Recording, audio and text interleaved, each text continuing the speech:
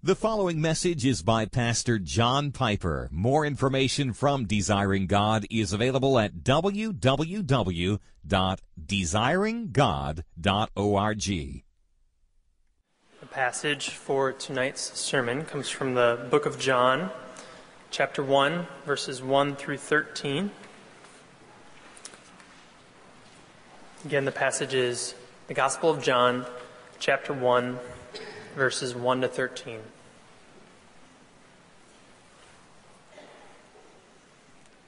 John chapter 1, starting in verse 1. In the beginning was the Word, and the Word was with God, and the Word was God. He was in the beginning with God. All things were made through him, and without him was not anything made that was made. In him was life, and the life was the light of men. The light shines in the darkness, and the darkness has not overcome it. There was a man sent from God whose name was John. He came as a witness to bear witness about the light, that all might believe through him. He was not the light, but came to bear witness about the light. The true light, which enlightens everyone, was coming into the world. He was in the world, and the world was made through him, yet the world did not know him. He came to his own, and his own people did not receive him. But to all who did receive him, who believe in his name, he gave the right to become children of God, who were born not of blood, nor of the will, nor of the flesh. Not of blood, nor of the will of the flesh, nor of the will of man, but of God. Pray. Let's pray. Father in heaven, we love your word. It makes us tremble because it hurts us often. But oh, how it heals. Oh, how it moves, it stirs, it strengthens, it solidifies. Oh, what would we do without this rock under our feet? The law of the Lord is perfect, reviving the soul. The testimony of the Lord is sure, making us wise. The precepts of the Lord are right, rejoicing the heart. The commandment of the Lord is pure, enlightening the eyes. What would we do without this honey, without this gold, without this rock, without this hammer, without this balm? And so come and make me faithful to it, so that those who hear would be strengthened and humbled and saved and sent. I pray this in Jesus' name. Amen. John chapter 1, verse 4. In him, that is, in Christ, the Word, in the beginning was the Word, and the Word was with God, and the Word was God. He was in the beginning with God. All things were made through him. Without him was not anything made that was made. Verse 4, in him, this Word, this Jesus Christ, this God, was life. In him was life. Therefore, in the beginning, before there was anything else but God, there was life. This has two huge implications. Number one, ultimate reality is living. Ultimate reality is alive. Original reality, ultimate reality, absolute reality is a living person. How can I help you begin to feel the wonder that I should feel at that raw fact? That ultimate, original, absolute, from which everything else comes reality is a living person. If your child, which he or she will do eventually if you have children, says to you at about age 4 or 5, "Where did God come from?"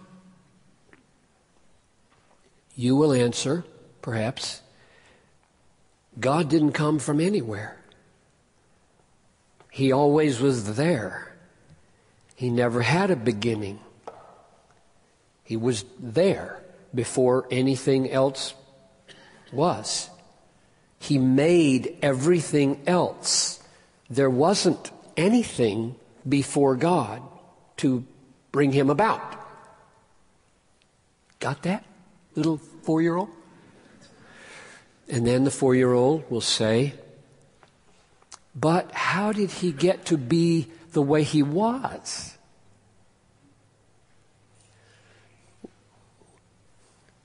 And you will say, "He just is the way he was.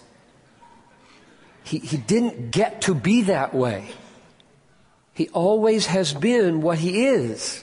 Nobody made him the way he is. No force, no power made him what he is. He's just been there as he is forever and ever and ever and ever, as far back, forever." That's what it means to be God. And one of the things that he has been forever and ever and ever is life. He's alive. He's a living person. There has always been a living person without beginning. Takes your breath away. As far back as you can go in eternity, forever and ever and ever, there's one changeless reality: life. Divine, personal life. Ultimate reality, absolute reality, original reality is alive.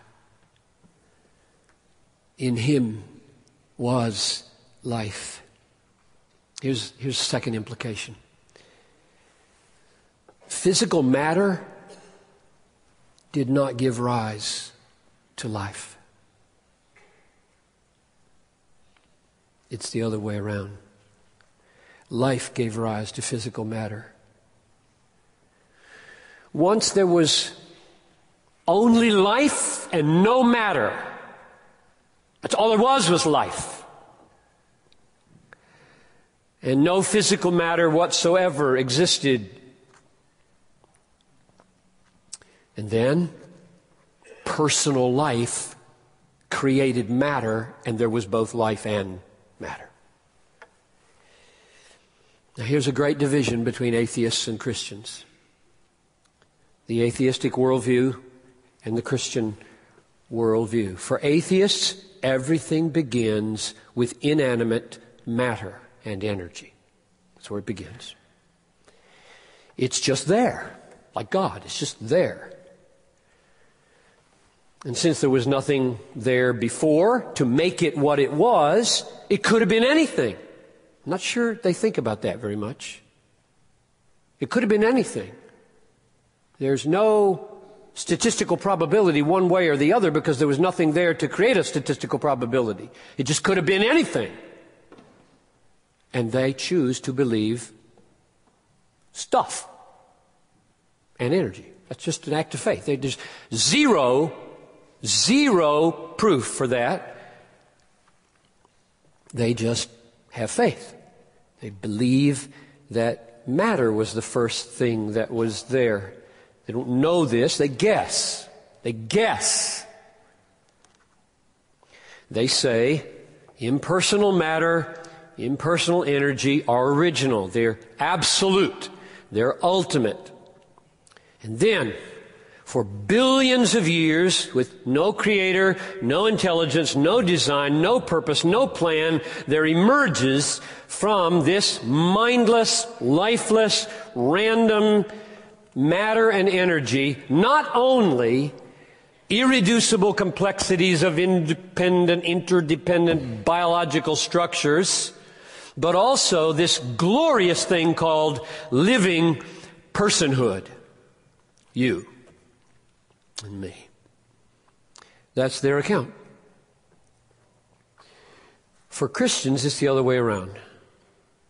First there was life. And then there was matter and energy.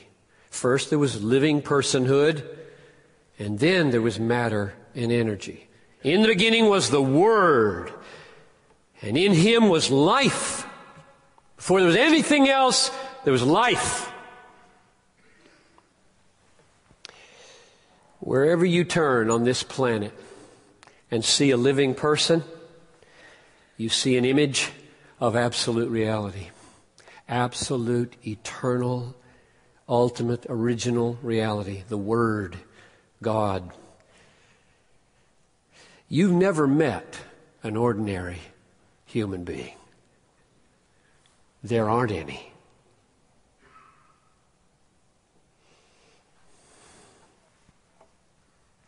They're all extraordinary. I don't care how degenerate they have become.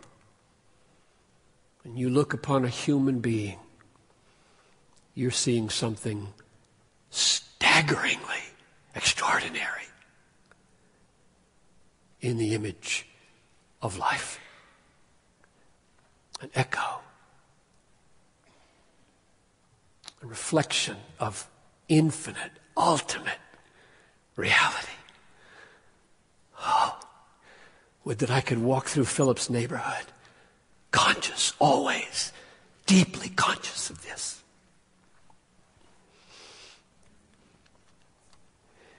They're all amazing, and they're all dead.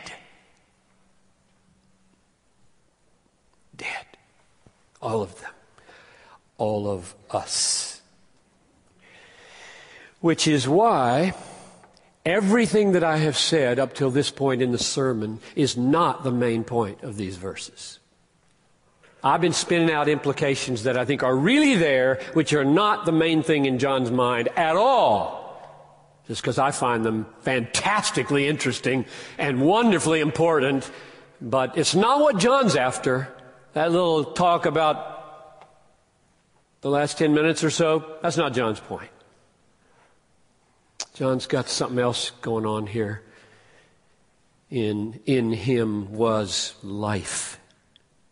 The life that John has in mind, as he writes verse 4, is new life, spiritual life, saving life, the gift of eternal life. The opposite of being dead even though you're walking around. It's the opposite of condemnation and judgment. That's mainly what he means here. Not that the other is wrong. In fact, I could take you to other verses in John to show why the last 10 minutes are warranted by this text, but not the main point. Listen to this. This is John chapter 5, verse 24. Truly, truly, I say to you, whoever hears my word and believes in Him who sent me has eternal life. He doesn't come into judgment, but has passed from death to life. Do you hear what that is saying? If you believe in Jesus, you, from the entire mass of human death, have passed out of it into life. Everybody's dead. That's the meaning of sin and the fall. The entire human race is spiritually dead to Jesus Christ. Apart from Him, we're all dead. And with Him, we will live forever and not come into judgment with the gift of life. That's the main thing. Here's some other confirmations of that. 1 John 5:11. This is one of the most important. God gave us eternal life, and this life is in His Son. You get that? In Him was life. John 1:4.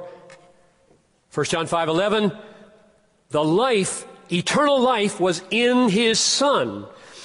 Whoever has the Son has life.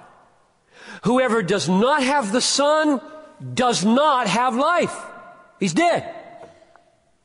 So everybody's dead until they have Jesus. You don't need to work to make Christianity controversial. Just say sentences from the Bible. Here's another one. John 5:40. You refuse to come to me that you may have life. John 10:10. I came that they might have life and have it abundantly. John 10:28. I give them eternal life and they will never perish. So I think it's very clear that what is meant in John 1:4, in Him was life, is in Him was saving life. In Him was eternal life. In Him was the life which if you have it, you're no longer spiritually dead. You're no longer going into judgment. You're going into heaven. That's the kind of life He means in John 1:4. And if you have the Son, you have that life, because that life is in the Son. Vital union with Jesus is everything. If you're united to Jesus, you have what He has. Life. And if you're not, you don't. You're dead. Second half of verse 4. The life was the light of men. Why does He say that? The life that is in the Son, in the Word, in God, in Jesus. The life was the light. Life is light. Life was the light of men. What does He mean by that? Why does He say that? I think He says that because we don't really understand what our deadness is until He starts putting it in terms that we can kind of connect with. You walk up to your average person at the mall or at your office and say, you know what the pastor said about you on the weekend? He said you're dead. They'll think you've lost your mind. It doesn't communicate anything that would be helpful, probably. Well, what other terms then might you use to get at? What does that mean? They're walking around, they're smiling, they're drinking, eating, they do stuff. What do you mean they're dead? They don't look dead.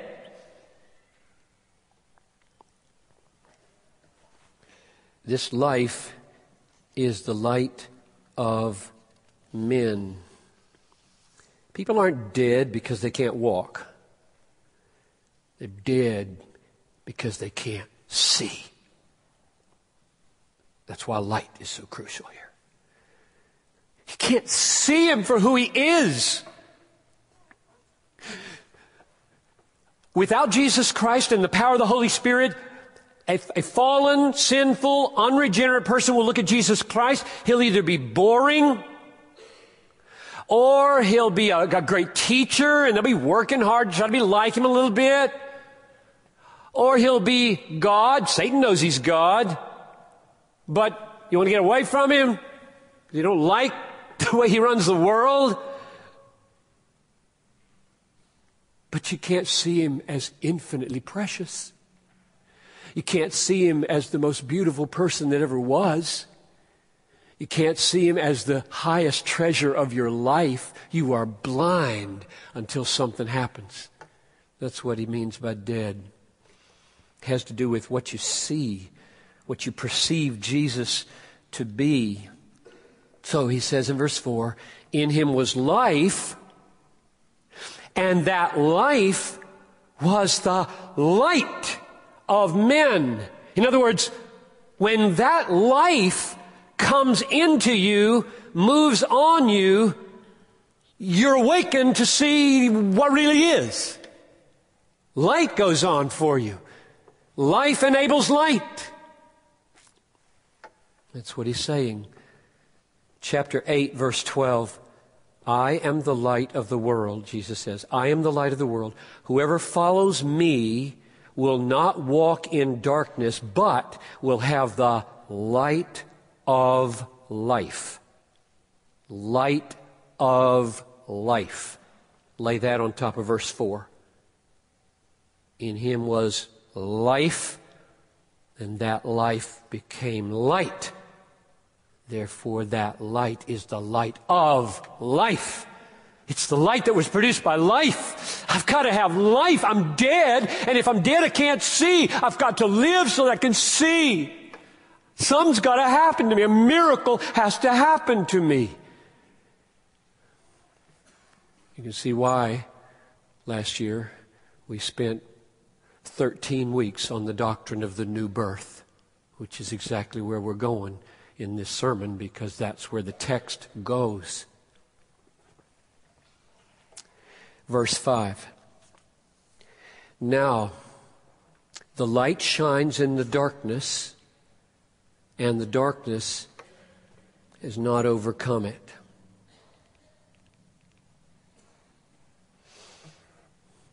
Christ is shining in the darkness. So he's come into the world as the light and the life. He's shining. And the darkness, that's the collective 6 billion darkened souls. And then how should this be translated? ESV says, has not overcome it.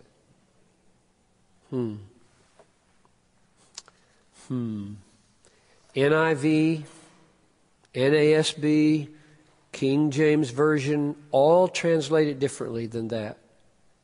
They all translate it, the darkness has not understood it. The darkness has not comprehended it. Now you're stuck there, but you're not any more stuck than the Greek scholars are, because you got Greek scholars translating all these versions, and they're disagreeing with each other about whether it should be translated overcome or understand.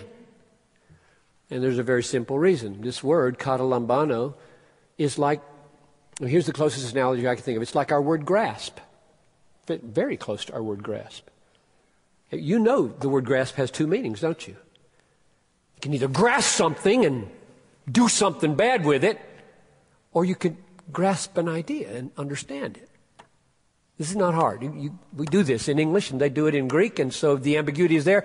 I'm inclined to think, since John is not stupid, he knew exactly that ambiguity existed and meant to leave it that way, so that we would say, I wonder if he means the darkness hasn't grasped it and squashed it, or the darkness just can't even get what it is. It's just dumb. It's just dead. Because both are absolutely true. However, I'm opting for understand as his main meaning, and here's the reason. You can see it. Don't need Greek to see it. Verses 10 and 11 are going to talk that way about the coming of the light into the darkness. He came to his own, and they didn't know him. Not they didn't kill him, but they didn't know him. Let me read verse 10. He was in the world, and the world was made through him, yet the world did not know him, didn't grasp him, didn't understand him, didn't comprehend him. They're dead. They're blind. And I think that corresponds to verse 5. The darkness has not understood it. Verse 11. He came to his own, and his own people did not receive him. So, the true light is coming into the world. The world was made through him. People were chosen by him, Israel. I suspect both of those are meant here in verse 10 and 11. He came to his own, He was in the world, and the world was made through him. He came to his own. That is, everybody is his own because he made them. The world is Jesus. It belongs to him. But he also, in the Old Testament, chose Israel. And so coming to your own at a narrower level would be he came to his own, and they didn't receive him. The people of Israel that he was offering himself to for their Messiah didn't receive him. It says in verse 9, this light was coming into the world, enlightening everyone. What does that mean? It enlightens everyone. I'll give you my take, and you test it. And so many of these choices that you make and how you understand a text are confirmed or not by the rest of what you read in the gospel. It's kind of hard to make a big case for everything right here when page after page is going to either confirm one way of understanding or another. So I'm just giving it out there. You keep it in your mind and weigh it as we go through. I'm going to take enlightens everyone, not to mean some kind of he's the ultimate logos that is in every human brain. I don't think that's in John's mind at all, frankly. I think enlightens everyone means that Christ gives life to everyone who receives it. Here's the analogy for understanding it that way. A doctor says, this flu vaccine works for everyone. Okay? Come fall, that's what you're going to hear on the radio. We've got plenty of flu vaccine. Come on, all you stupid Minnesotans. Get your shots. It works for everybody. But what they mean is those who get the shots. So when he says he enlightens everyone, he means if you receive him, light will happen. If you receive his life, you'll see. So that's the way I understand verse 9. Now, last question. What does God do to keep the darkness from overcoming the light? To return to that implication. If they're not knowing him, if they're not receiving him, what are they doing? They're going to kill him. In killing him, are they overcoming the light? And as he meets resistance everywhere he goes from so many, even disciples are going to leave him in chapter 6 because he says hard things, and little teeny band of people. You got about 120 after 3 years of ministry, and he's the Son of God. That's not a very effective church plant. Well, it was incredibly effective. Just wasn't impressive. So he's getting this resistance all over the place. What does God do so that this resistance can be overcome rather than it overcoming the light? And you know where I'm going. I'm going to verses 12 and 13 because that's the answer. I think I'm being guided by the flow here of what he's doing. He's answering my question. He gave me my question by answering it. What do you do if you're dead? And if your friends are dead and your family's dead and you don't want to be dead and you can't see and you want to see what has to happen? All right, now let's read the answer to that question. Verse 12.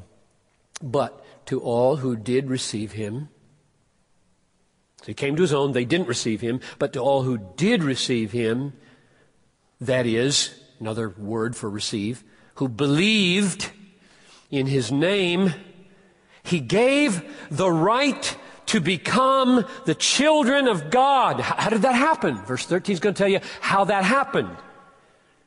They were born, who were born, this is where new birth comes from. They were born not of blood, so it wasn't two bloodlines coming together in a man and woman to produce another one, nor of the will of the flesh. It wasn't just some physical activity by which you came into being, nor was it the will of a husband or a man, but you were born of God. So he came into the world. He came to his own. His own didn't receive him. They were dead. They were blind. But some did receive him. Some did. Who were they? Why did they? They were dead. They were dead. Some dead people didn't receive him. Not a surprise. Some dead people did. Very surprising. Dead people don't receive Jesus. They laugh at him. They scorn him. They watch television and skip that channel. Well, it says they were born of God. That's what happened. In verse 13, they were born of God. Not of blood, not of the will of flesh, nor the will of man, but they were born of God. And because they're born of God, they're what? Alive. Life. Go back to verse 4. Verse 13 is describing how verse 4, in practical experience, becomes real for you. In him was life. But you're dead, and deadness means you don't want him. So what hope is there for anybody to get saved? Well, none in us. Not like you and your Christian family had a real strong spiritual proclivity to believe. Well, that's bad theology. I mean, bad is an understatement. I should use bad words to describe how bad that theology is. A little reminder. John chapter 3. Wish we could do it all at once, but we have to take it as it comes. This is Nicodemus. You remember what Jesus said? Truly, truly, I say to you, unless one is born again, he cannot what? Anybody remember? He cannot see the kingdom of God. You can't see it. You can't receive it. You can't live in it because you're dead. And unless you're born again, you won't even see it. Well, you'll see what is that? I don't like that. I just want to go golf. So you can't enter in and you can't be born again. You can't be saved. So what's God's remedy for that deadness? Send Jesus into the world as the light of the world and the life, to lay down his life for us, John 10:15, and then to causing people to be born again so they can see and have life and be a recipient of all that Jesus is for them. Now I'm going to close with this question. What about sequence here? And you'll see in a minute why this may sound pointless to you at first. It isn't. And I think you'll see why. What about sequence here in what happens? You got new birth and life. That's one thing that happens. You got new sight. That's another thing that happens. And you've got new faith, or receiving Jesus.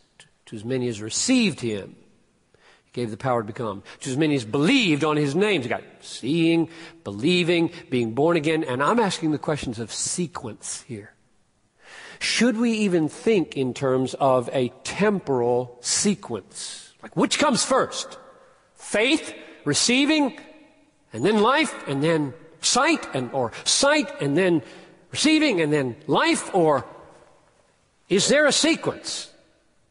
So that, here's the practical part, so I know what to do.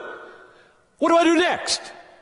So if you came into this room and you were not a Christian, you've heard me use all kinds of descriptions. Dead, blind, bored by Jesus, and perhaps God's been at work in these services. And you're wondering, well, what do I do? I don't want to be blind. I don't want to be lifeless. That's why this issue of sequence is important.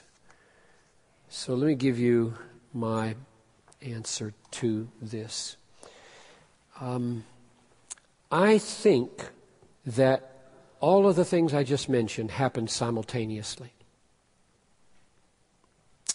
That's hard to grasp. You may remember we used the analogy of fire and light last year when we were doing this series on the new birth. Here I'm going to use another one.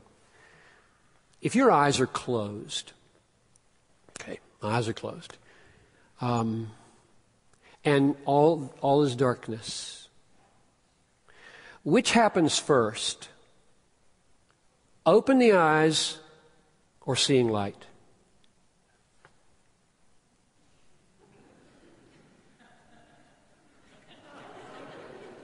I cannot think that they're different. The meaning of open is that light is coming in. That's the meaning of open. Which is why when I think of God intervening to open, to give life in that opens, that's not a temporally different moment than Jesus' glory and light streaming into my heart and my eyes. I can't separate them in any way temporally. It solves a lot of problems if you believe that. It really does.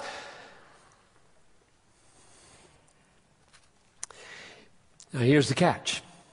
From God causes life, life quickens eyes see light, Jesus comes in.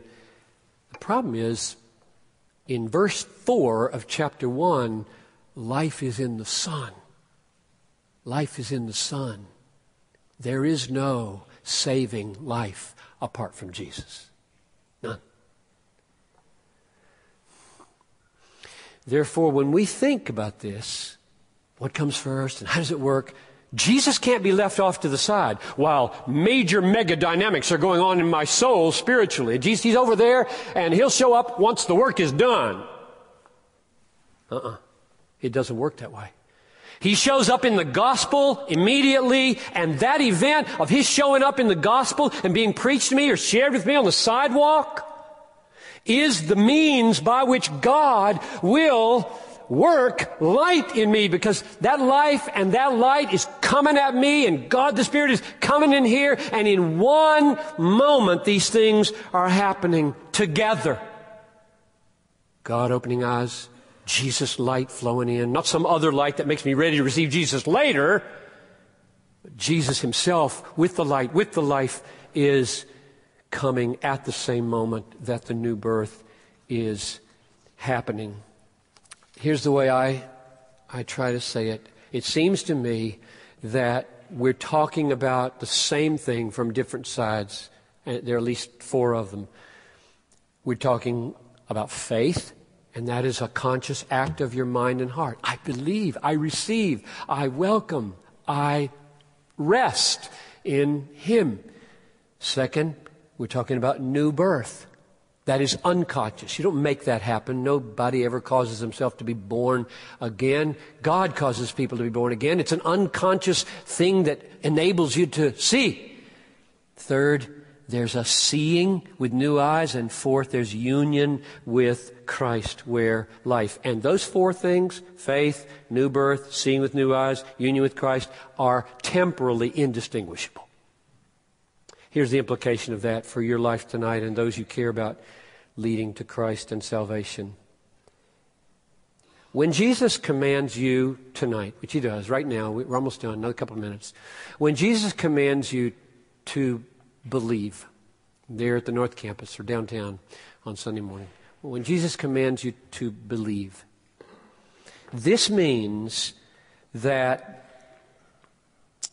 you don't wait for a separate experience called the new birth before you believe.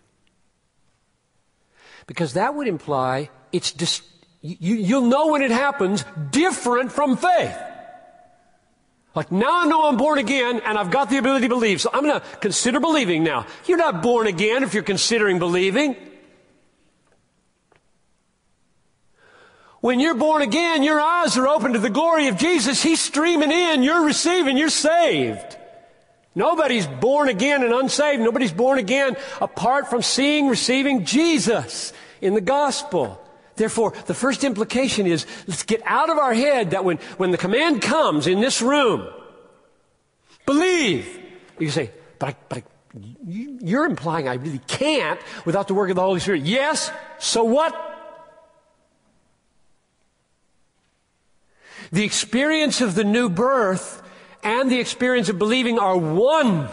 If you find your heart being drawn out to the Savior to embrace and receive Him, do it. Don't wait around for this other thing that you're going to call new birth. That will be, as you look back, I was born again.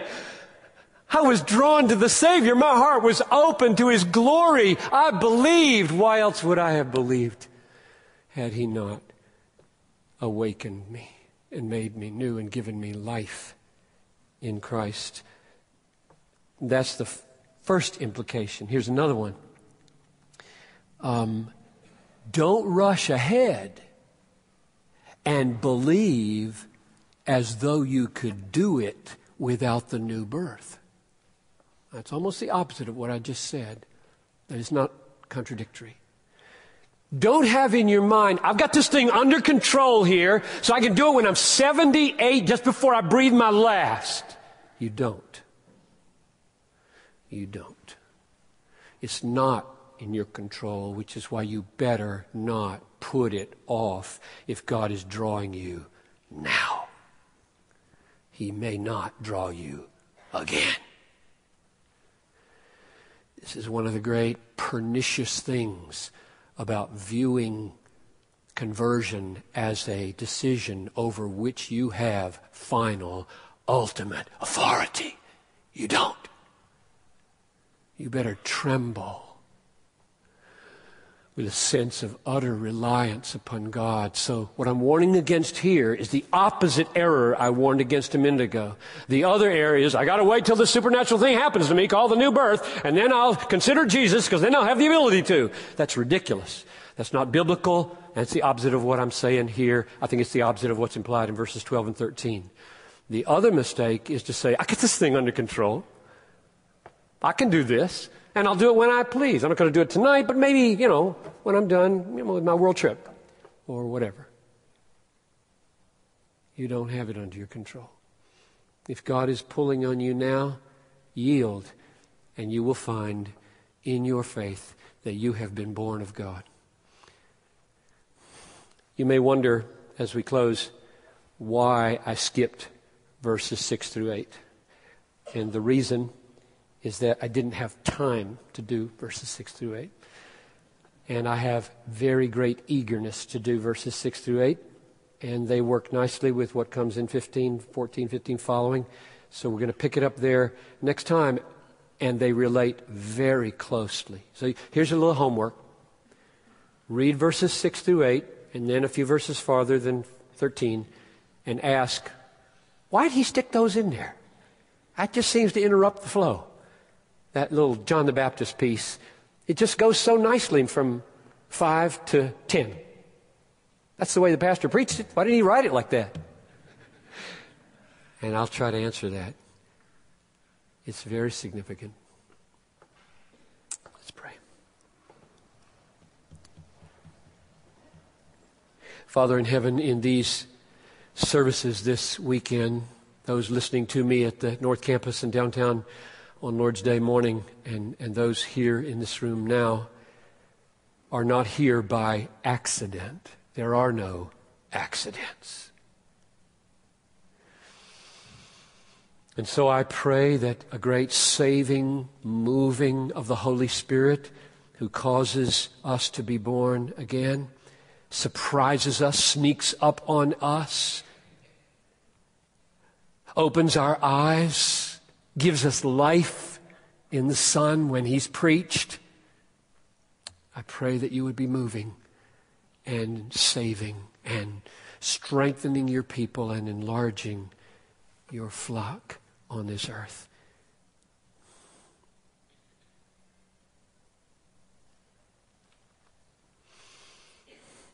I thank you, Lord Jesus, very personally, that you laid down your life for me and that you took it again, and that I and we have union with you now by faith, and that your life is our life, and your death became our death, and we will be with you forever. grant that more and more people will see this and believe it. I pray in Jesus' name. Amen.